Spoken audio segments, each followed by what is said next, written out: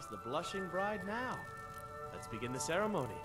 It was Mara that first gave birth to all of creation and pledged to watch over us as her children. It is from her love of us that we first learned to love one another. It is from this love that we learn that a life lived alone is no life at all. We gather here today under Mara's loving gaze to bear witness to the union of two souls in eternal companionship. May they journey forth together in this life and in the next, in prosperity and poverty, and in joy and hardship.